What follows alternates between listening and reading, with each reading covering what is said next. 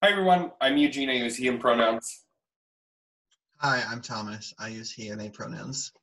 And today we're doing Strike Syllabus Week 6, Unions, Unions, Unions, Past, Present, and Future Organizing. So we'll start off today just giving you some basic definitions, go into some history, talk about some cases. It's going to be super fun. So what is a union?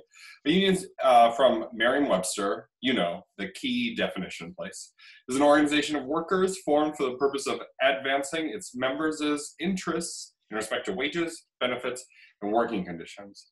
Karl Marx in Capital Volume 1 also talks about unions. It's a very kind of basic overview of them. The value of labor power constitutes the conscious and explicit foundation of the trade unions, whose importance for the working class can scarcely be overestimated. The trade unions aim at nothing less than to prevent the reduction of wages below the level that is traditionally maintained in the various branches of industry. That is to say, they wish to prevent the price of labor power from falling below its value. And Marx is really thinking here about the way that extractive labor is a constant push between the search for higher profits and lower wages on behalf of corporations and for working people to try to get decent wages, less hours for work, things like that. So this is really why Marx is talking here. It's about class struggle and the kind of the bare bones of that. So in very logistical terms, a union is a legal unit that consists of a bargaining unit that can act as a representative for a union of employees in all matters of the law in regards to a collective agreement.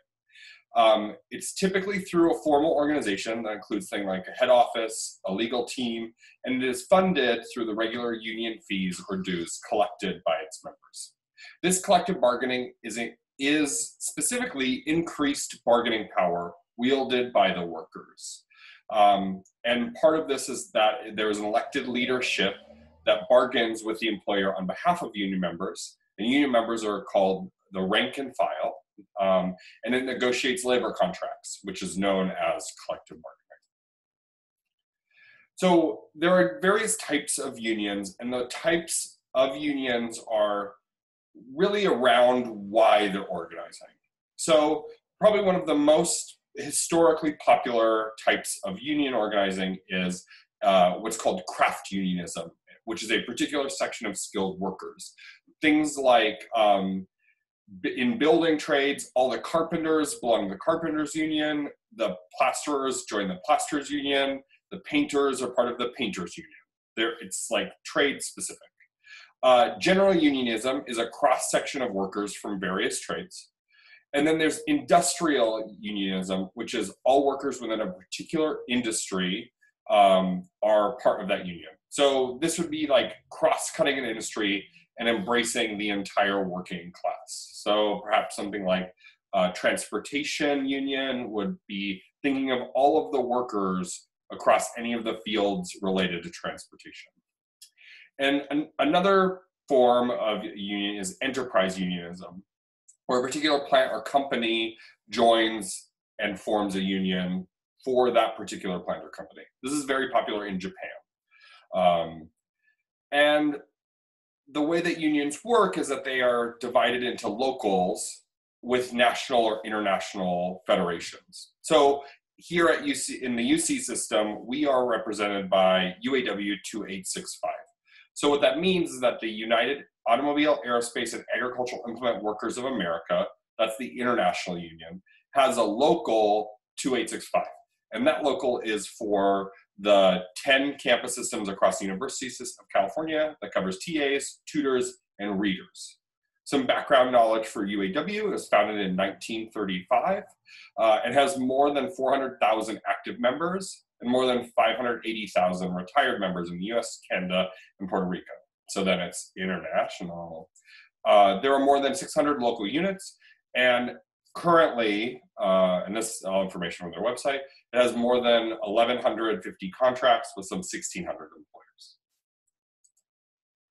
Now, this slide is from an excellent slideshow called Academic Labor Movement, Revitalization and Regression by Dwayne Wright in 2020 that really is talking about the UAW in the UC system, giving an excellent historical overview. And I know people in the COLA movement have given this presentation before and would love to see it on Strike University, but it hasn't been done yet. And we're not going to go that far. We're giving more of a general overview. But I liked what this showed is two styles of how to make and maintain a union. So we have business unionism, which is top-down decision-making. It is thinking about the transactional relationship. Members are the source of its dues. It collaborates with management. It's generally reactive. It's closely tied to the Democratic Party. So thinking about it like entrenched bureaucracy of a union. Whereas social movement unionism is bottom-up decision-making. We talk about horizontal decision-making in these kind of settings. It's an empowering relationship. The members are the union, so it's not necessarily developing that hierarchy, that bureaucracy. It is proactive. It's often active antagonism and opposition to the management of their employer, and it's run by the members, politically independent and or the radical parts of the union. And the characteristics that differentiates these two is how institutionally oriented these are. Are they within the employment structure? Are they developing a bureaucracy? And that really is what's going to divide these two separate styles. And as Thomas and I get into some of these cases that we're talking about, it's really good to reflect on, well, what union style do we have here? Also, before we get into this too far, note that we're not trying to just give you like a perfect picture. Unions are like the best thing in the world. There's no problems with them. Join a union or die. It's nothing like that. We want to present kind of some history of it, and that they're, like anything, become, the history of union organizing has good things and bad things. What we do want to say is that, like with any organization, the bureaucratization of a union with trenchant institutional power sometimes begins to mirror the imagery, the institutions that unions try to bargain with. And in fact creates another hierarchical structure of power that is used then to privilege some and disadvantage others. So unions, like lots of different kind of successful labor organizations, tend to become bureaucratic, and which can actually mean they're not advocating for their union members any longer. So let's go into like a brief history of unions in the US. One of the first successful unions was the Federal Society of Journeymen Cordwainers in Philadelphia in 1794. Fun fact, cordwainers are shoemakers. And this is really seen as the beginning of a sustained union organizing for American workers. In Philadelphia as well, in 1827, we have the Mechanics Union of Free Trade Association. Then in 1866, we have the National Labor Union.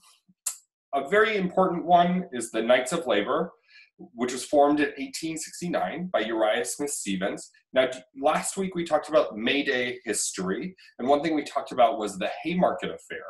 And the Knights of Labor were closely tied with everything that happened with the Haymarket Affair. So after that event, the American Federation of Labor was formed in 1886 by Samuel Gompers. A racist. What'd you say? A racist. We'll talk about it later. I don't want to fight. And so because of all of the events of the Haymarket Affair, the American Federation of Labor was formed. And this becomes a very long-lasting, very powerful union in the United States. In 1905, the Industrial Workers of the World, the IWW, are formed, and they are seen as the radical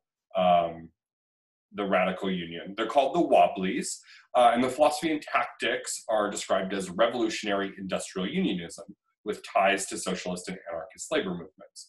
Unions themselves have ties to socialist movements, right? The idea of a collective bargaining tool, a collective workers union. But the IWW promotes the idea of one big union, that all workers should be united as a social class to supplement capitalism and wage labor with industrial democracy. So they had their peak of the IWW was in 1917, but it had huge turnover with people being part of it for just a few months. Then in 1935, the Congress of Industrial Organizations, the CIO, splits from the AFL in 1938 because of the AFL's rejection of industrial unionism versus craft unionism. So really there was this, through the 20s and 30s, a big discussion of how unions should be organized. Is it industrial or is it craft? And then they joined together in 1955 to develop the AFL-CIO, which continues to this day. The first case we're going to present, as maybe our bigger, is something near and dear to my heart. We're talking about Butte, Montana, which is where I grew up and where I'm from. This town is a mining camp turned into a mining town that had immigrants from all over the world. Huge Irish population, also Finnish, Chinese, Italian, amongst others, who created ethnic neighborhoods and would develop neighborhood coalitions and protect vigilante protection for their ethnic neighborhoods. The Chinese in particular followed the what happens with a lot of Chinese immigrants. The migration stopped in 1882 with the passage of the Chinese Exclusion Act. There's anti-Chinese sentiment through the 1870s onwards. So very, very similar story of what happened with Chinese throughout the rest of the US, which I think Thomas will get into a bit. But again, Butte has a huge Irish population, which was really strong in supporting unions. Silver mining was really what got Butte to be a big mining town. And then when they found copper ore there, really the catalyst for making this, it was called the richest hill on earth. Through its history, Butte's mining and smelting operations generated in excess of $48 billion worth of ore. So in 1910, mined copper ore totaled 284 million pounds, silver ore totaled 10 million ounces, and had over 37,000 ounces of gold, which seems like a lot. I think you can make a lot of jewelry with all of that. Butte was the biggest copper producer in North America, rivaled only by South Africa in worldwide metal production. And in World War I, the price for copper, these are just some numbers, it got up to 27.2 cents per ounce of copper, or per pound of copper, where the production costs were about 10 cents per pound. So it was really huge profits to be made by copper mining. Here's some fun pictures. On the left is during a miners' union day parade, the bunch of people out for that parade. On the right is just a picture of the uptown Butte, what it looked like. Yeah, old-timey pictures, how fun. It was also known as the Gibraltar of unionism. So the Butte Miners Union formed in 1881, the BMU, and this was really in between when silver mining became really popular and before copper mining really took off. So the union was established before the huge mining operations got started, which was part of the reason why the union became so effective. Because unions became so strong in Montana, the Butte Miners Union helped to form the Western Federation of Miners in 1893. And BMU was named the local #1 through that union. At this time, Butte was the largest union in America. In 1896, BMU had 4,000 people in its membership, and at which point the union could provide social services to its members. And by 1900, Butte had 34 different unions representing 18,000 members through various trades. Butte was known as a closed shop town, so that non-union miners had to join the union before they could work. And this becomes really important for the working in mines and what happened afterward. Here we can see the local #1, part of their parade. And on the right is another picture of Uptown Butte. These were the mining operations, the very distinctive style of those trestles. What filter is that on those photos? It's so neat. It's a sepia, I think. I love that. Is it Meadowlark? I think, yeah, you should try it. Maybe I will. So, Butte, huge, strong union town, was advocating for good wages. It was known as like one of the highest wages you could get in the United States, and had immigration coming to it from all corners of the globe, really, because of what was afforded. 1883 to 1906 is known as the War of the Copper Kings. We have Marcus Daly, William Andrews Clark, F. Augustus Heinze, and the Amalgamated Copper Company all fighting to have control over these copper mines. And you could really get into the Copper Kings and all the like nonsense that they did. But the big thing to note is in 1906, the Amalgamated Copper Company, which at a later date became the Anaconda Copper Mining Company, acquired the holding of Heinze and really ended the War of the Copper Kings. The Butte scale of miners' work was $3.50 a day of work, and there was no raise between 1878 and 1907. In 1908, the union negotiated to get a sliding scale, where it was still $3.50 a day, but depending on how the price of copper for that day, you would get more or less money. Things came to a head in 1914, where there was two clear factions, the conservatives and the radicals. One group, the conservatives, as they were known, favored sticking close to the Western Federation of Miners, whereas the radicals were really more aligned with the IWW, the Wobblies. And on June 13th, Miners Union Day, the day before, 1,200 miners walked off the job because they were card wrestling or checking to make sure everyone had paid their dues. And the radicals didn't think that the union was doing enough to protect their rights and to actually be a good union for them. So on the day of the Miners Union Day, these radical miners attacked the parade and ransacked the BMU Union Hall.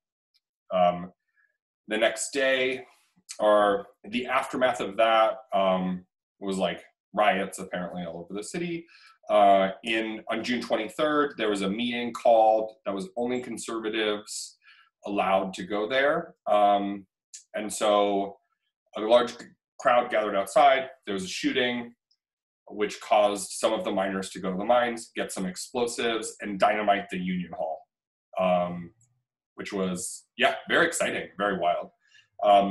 After this, martial law was declared on Butte by the governor, and for 2 months they had National Guards there to make sure that everything was safe. Because of this incident, it allowed the Amalgamated Copper Company to declare Butte an open shop town. What this meant is that you could work at any mine without being a union member. And in fact, they did not recognize any unions until the 20s. Until after 1934. It is right there. The IWW was blamed for these disturbances, and the unions do not get the collective bargaining they had. It was really that short period of time where it was a union town and super strong. A lot of things happened later. In 1917, we have there is the Granite Mountain and Speculator Mine disaster, which is the worst hard rock mining accident in U.S. history. There's the murder of Frank Little, IWW strikes in 1918 and 20.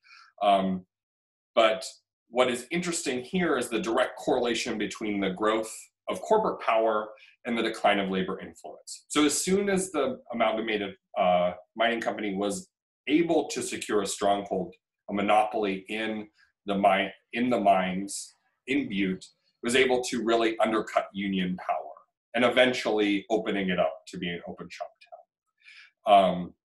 There's also an internal rift that the union kind of tore at itself because it was more aligned with this bureaucratizing, really kind of embedding itself in the company, and didn't seem to be doing enough for the rank and file members. And this kind of is a chart that shows that growth. So after this moment, and we'll get into a bit, a bunch of legislation gets passed so that in the 1950s, we have the highest percentage of union density in the United States, and which then drops off. And you see, then this is private organizing. You can see also that we have public unionizing, which is and remains pretty high in the 80s and through to now. Some of these things that strengthen unions started from in the 1920 to 1929, where it was generally prosperous. So a strong economy made for a weak union leadership. And there were a lot of anti-union sentiments in employers and the government. The Great Depression created mass unemployment and unrest, which really gave a lot of strength to unionizing.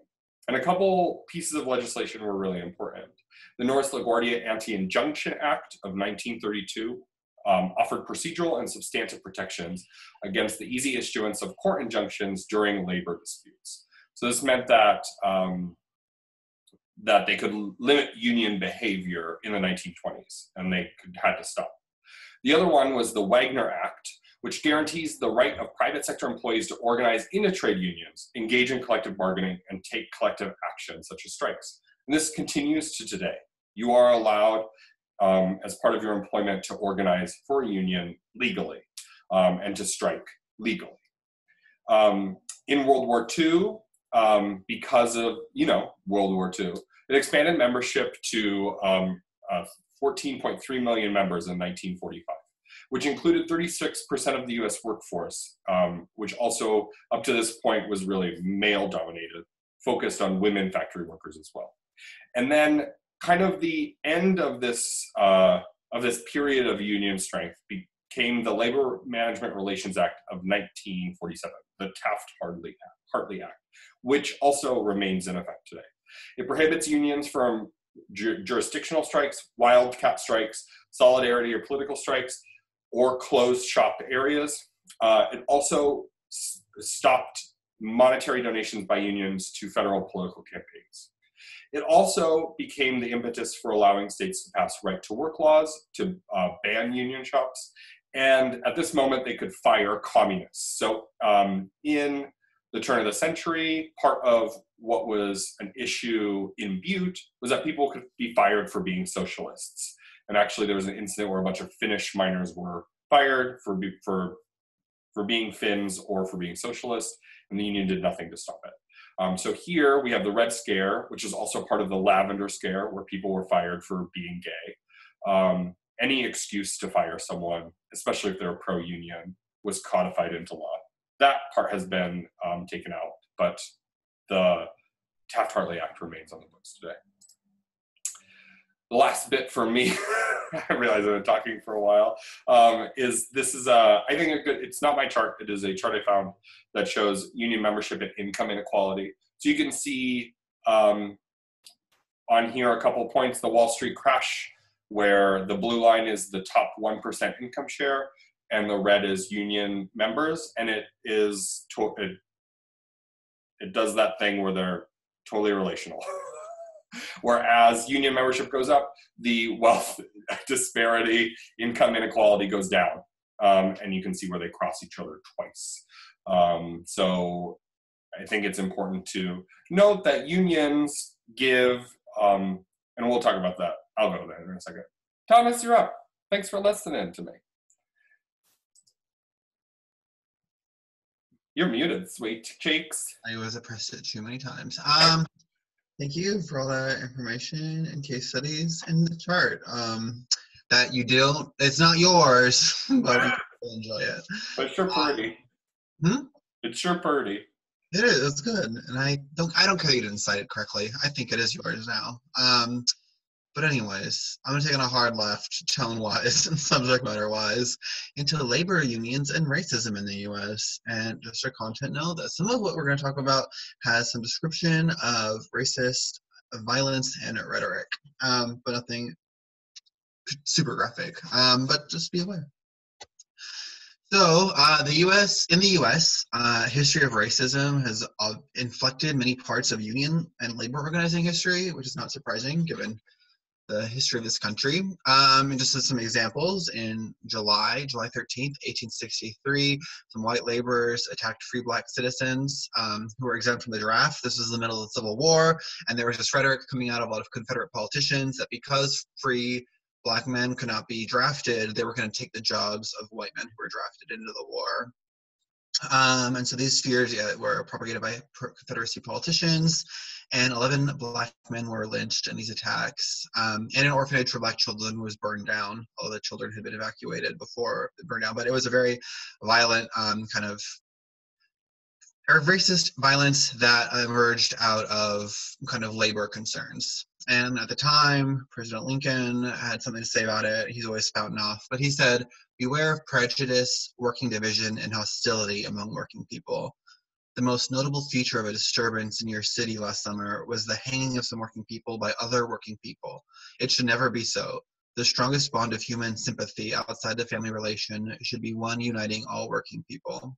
So Lincoln had a vision of a united workforce that didn't kind of follow along lines of racism or other kinds of divisions, and that's something he called for, but that's not how a lot of early labor history played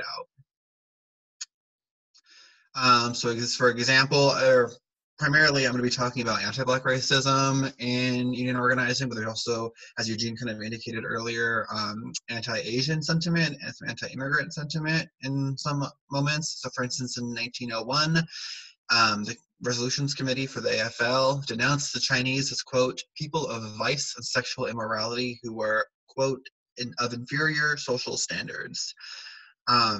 Sammy Gomps, president of the AFL, also had a lot to say about anti-Asian racism, or that was racist against Asians. He didn't say about it. But he claimed that the Chinese, quote, as a race are cruel and treacherous, and he later expressed the belief that the success of the nation, the United States, quote, depended upon maintenance of racial purity, which for him specifically was like an immigrant thing. He was like kind of okay with black people working and being unionized. Sort of a tidbit in that context, he strongly supported Mayor E.Z. Schmitz of San Francisco, quote, a labor candidate and who was elected on a labor platform who began he was in favor of segregating Japanese school children. The quote I picked, I didn't modify, but he was a Japanese segregationist politician who Gompers supported. And so a lot of these examples are specifically anti-Asian, but a lot of this stemmed from broader intolerance and anxieties about immigration. So a lot of unions took action against Eastern Europeans and other Russians, like American people, but Asians got a big brunt of it in this period. The racism within unions persisted as unions across the country began to proliferate and increase in number and in power. Booker T. Washington wrote a piece about this called The Negro and the Labor Union, which was published in 1913. And I don't have any quotes from it specifically, but he talks about a lot of the reasons that black people were hesitant or not incorporated into unions. And he frames it as a kind of a feature of like kind of black consciousness that has been informed by racist policies of unions. So he mentions that many unions forbade black workers from joining at that time, and even some unions that were all white-only unions tried to forcibly remove black workers or stop black workers from working in that trade, even if they weren't doing it through the union. They would there were pickets. There was like the railways was like a big hotspot of like racist unions, and there were all white unions who protested the fact that they would hire that the company they were working for hired black employees as well. Some unions that did permit black workers into their ranks sometimes still denied people admittance on the basis of race. So even though it wasn't official policy, even though officially they allowed black people to work in the unions, they would still in practice not always allow them. Sometimes even when they did allow black people into these unions, they could restrict the options of black members who were allowed to join. They wouldn't be able to achieve the same kind of ranks of work, or they would create kind of arbitrary divisions and new titles for black workers so that they couldn't claim the same kind of income as white people doing the same jobs. This was a poorly ordered bullet point list because they also tended to effectively exclude black workers from their trades by saying that they were allowing Black members getting exclusivity contracts and then like not letting Black workers actually join. So it put a lot of people out of work. And these discriminatory practices were justified with the notion of voluntary association. So unions would say that it is not a right, it's a privilege and not a right to be a member of a voluntary association of people. So they would try to use the law to defend their practices. These measures had tangible effects on the employment of Black laborers, both within and outside of unions. As I sort of indicated already, I have a couple of quotes in the notes for these slides that talk about the way that Black participation in certain trades decreased substantially once they became unionized, because unions would exclude Black people from joining. So it really, there were sectors of work that had been predominated by Black laborers that slowly were replaced by white laborers once unions became involved, which Booker T. Washington talks about.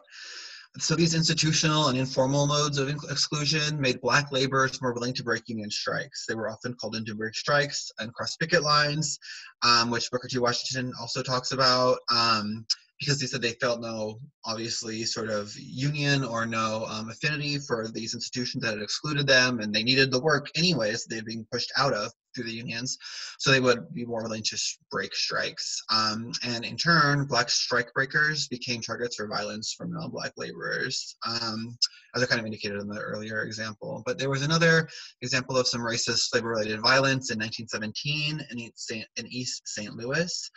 When the aluminum ore company went on strike, Black workers were brought in by management to break the strike.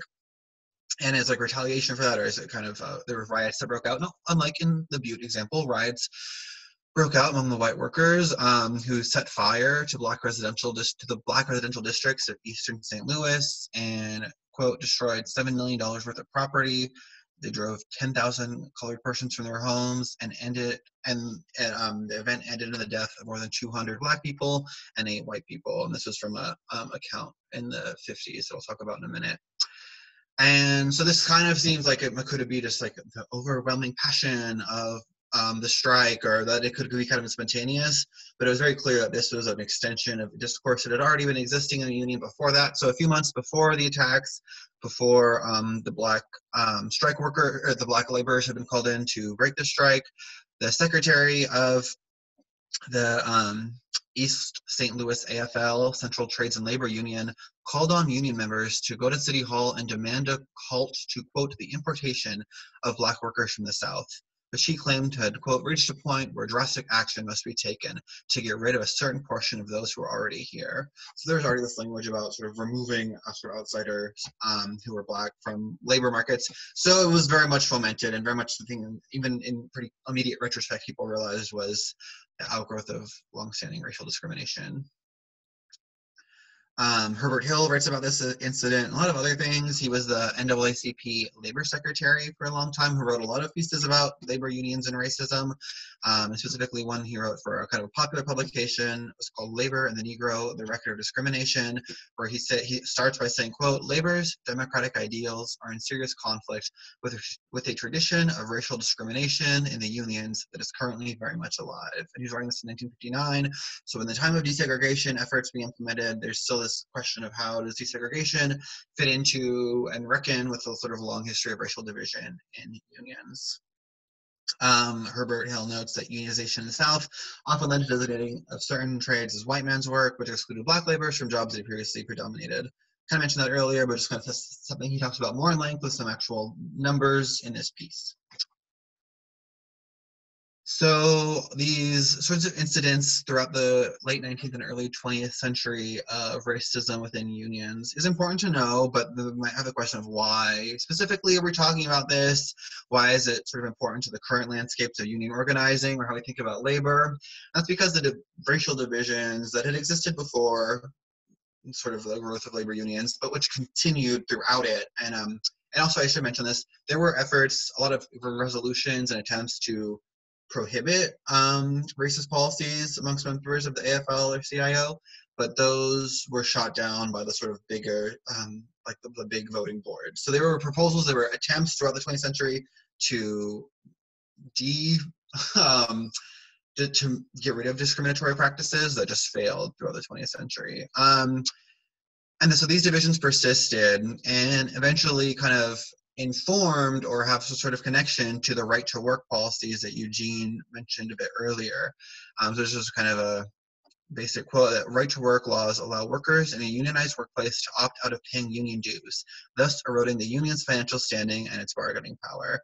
And these right to work laws were first kind of spearheaded and lobbied for by Vance Muse. He was a conservative from Texas, or biomeasures are conservative. I don't know how their words worked back then, but he was a white supremacist. He worked for political lobbies that had like white supremacist and racist views. And he was one who just developed right to work. And it was sometimes like framed as like a states' rights issue or labor issue, but he was very much fueled in this project by white supremacist views and anxieties about racial mixing in the workplace. He thought that unions admitting both black and white members was going to make forced racial sort of mixing, which he found very objectionable. He had some really like disgusting quotes about it. But so that these divisions, which not that the unions getting rid of these policies they had would have stopped right to work people from doing this, but there's a lot of overlap with the way that Muse thought about race and segregation in the workplace as to how unions thought about it as well. And so this process of sort of identifying divisions within unions and using them to undermine the welfare of all unions is something that's continued throughout the later half of the 20th and into the 21st century. This took a kind of different valence for Ronald Reagan. He sort of pitted public and private sector workers against each other, saying that not every sector of work should be unionized, and that's been something that's been with us today still. And even Trump and like Scott Walker appeal to specific unions as a way to sort of get them to break away from the group. So Trump will meet with actually a lot of construction unions, partly because he wants them to build walls, but he meets with those unions who tout him as someone who's pro-labor when he's actively undermining the union activities of other sectors. And also, construction and railroad unions had like the most consistently discriminatory policies in the first half of the 20th century. So like it just seemed like kind of very like bitter and ironic that they are now like very touted by Trump and invested in like these like wall building things. So just some ways of bringing this all to the current moment, which I'm sure makes so much sense. Thanks, Thomas. One thing about, right to work laws, the name is sounds great, right? Like you have the right to work, but it really is about eroding any kind of collective bargaining that you can have and the power that comes from collective laboring, as Thomas is talking about. So also, I had a joke I took out, but it was right to work, more like white to work, because this white supremacist racist was one who passed it, so I had to get that. I can't believe you took that out. That's so good. White to work. I was afraid it wasn't clear enough with like the text on the screen, so I was like, I'll just not do it. Anyway. We'll put it in. We'll put this in. Ben, put this in here. I don't know. We don't. That's not happening. All right. So with that historical background from both me and Thomas, right? Like, well, what have unions gotten us? And here's a pretty exhaustive list of like some very specific things that unions have gotten us as workers, especially in the United States. Things like weekends, breaks, an 8-hour workday, overtime pay, holiday pay, sexual harassment laws, wrongful termination laws, your 40-hour work week, the right to work, the right to strike. That's what I meant to say. And in fact, some basically all of the benefits that you have at work, whether you work in public or private, all of the benefits you enjoy every day are there because unions fought hard and long for them against big business, who did everything they could to prevent giving you your rights. And there's a quote from, Thomas? How hard and how long? Those are the questions, with their lives sometimes. So there's a quote from some Butte miners that were asking for a 10-hour workday as like the maximum. And the reason that they're asking for a 10-hour workday is that they could live for 20 years longer. They could work for 20 more years if they didn't have to work 12, 14-hour days, which is just wild, right? Like if we think about our work, it's tied to our lives. These workplace protections are for workers against the like big companies and corporations using our bodies for labor for profit. And in fact, the existence of unions raise wages of both unionized and non-unionized workers because of what unions do and how they are collectively bargaining kind of raises awareness to a general population for how much money people should make, for the non-tangibles, the like extras that come with our labor. So some global considerations, we're talking a lot about the US, and we've already gone for a long time. We don't have time to get into everything within the globe. But when we think about the global South, in our current contemporary moment, the global South workforce is often mobile and made up of lots of transnational immigrants. There's also considerations to think about with the informal sectors of the economies. So things like home-based workers and street vendors, which are difficult to unionize and become collective. They're so individualized and kind of removed from formalized economic structures. Global and transnational unions are working to organize labor, assist workers, and connecting them with organizers in the global north. So like the internet, that thing, is useful for helping with boycotts of like Nike to protest the situations in like sweatshops around the world with their shoes and things like that. But there continue to be challenges from the neoliberal global capitalism. They can move factories, undercut wages. When you have a globalized world, you have the ability to go into different areas to get the lowest wages possible when your kind of cost for materials remains the same. Ness, from a book in 2016, Southern Insurgency, argues that the shift of the working class power to the global South, so with federal direct investment, with enormous industrial cities, and with a transnational workforce, has created the biggest working class in the history of the earth, even bigger than what Marx could have imagined when he was thinking about working class consciousness and class warfare. And this is where militant labor organizing can liberate the world. Ness believes that these values of the IWW, of direct action, of like radical working class, are happening in the world right now in the global South specifically. And this could be the way to get us out of the trenches of global capitalism and really create a workers' utopia in the world today. Maybe you do too. Read the book, see what happens. I don't know.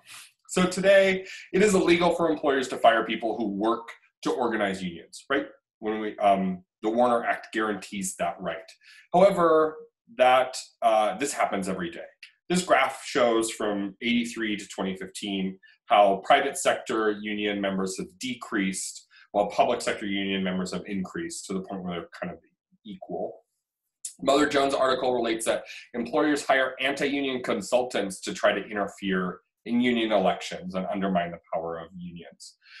This is called union busting. So it's a practice that is undertaken by an employer or their agents to prevent employees from joining a labor union or to disempower, subvert, or destroy unions that already exist. So Martin J. Levitt, in a book called Confessions of a Union Buster, talks about that a campaign against a union is an assault on individuals and a war on truth. The only way to bust a union is to lie, distort, manipulate, threaten, and always, always attack. So it is a war of information against what union can offer and what they can do. So just off the top of my head, 3 companies that come to mind that are very publicly anti-union are Walmart, Amazon, and McDonald's. Very, very much known for even there's a hint of union organizing will fire people. Last month in New York, Amazon fired an employee for organizing, and then they said, "Oh no, it's because he was with me or something." They made up a fake reason. Yeah, it was because of COVID. He was in public, so they fired him. Yeah. So I mean, this is there's a long history of union busting in the United States and the world over, but specifically now, it continues to happen. Whole Foods has a heat map to track where their potential union organizing happen at their stores right now. We'll add. Whole Foods. Walmart has books of how to stop people from talking about unions, things like that. I'm just trying to bust it open, but they're busting unions. Yeah, for sure. And the thing is, it's about stopping workers from collectively organizing. I mean, if we think about the individualization of money and our wages, right? We don't talk about how much money we make. We don't have an open door policy about what everyone is getting, because that would cause us to ask questions well, why am I making more than that person? Why aren't we making more together? And it's to pit workers against each other. And that's 1,000% what union busting is about. Anyway, me and Thomas go off for days and days. But the reason we are doing this week is because last week if you're watching this in the future, it's last week for us, but who knows when. I think it's the eternal last week. It'll always have happened. It's always last week. The 4 campuses that were withholding winter grades, and Santa Cruz, who's also withholding fall grades, all submitted their grades to their registrars as a way of saying our strike has changed. We no longer see withholding grades as a viable collective option. So our attention in the COLA movement has really gone to a ULP strike. Well, what the heck is this? ULP is an unfair labor practice, and that is when a public employer violates state labor laws. Things like intimidation tactics, retaliating against workers, and interfering with workers' rights, among other things. A ULP strike is when workers go on strike to protest their employer's labor law violations. A ULP strike has to specifically center the employer's violations. If not, it can be considered some other kind of strike, which could be considered illegal. A wildcat strike is a non-union sanctioned strike and is illegal in the ideas of the law. But a ULP strike, which is centering the employer's violations, is a legal form of a strike. So what does this have to do with COLA? UAW 2865, remember the local union of UAW that covers UC readers, TAs, has called for a strike vote in response to UC's multiple unfair labor practices, including circumventing and refusing to bargain with UAW 2865 over a cost of living adjustment, that's a COLA, firing and barring future employment to TAs at UC Santa Cruz on a wildcat strike. Now, in order for UAW 2865 to authorize this ULP strike, 2/3 of all voting members would have to vote yes on a strike authorization vote.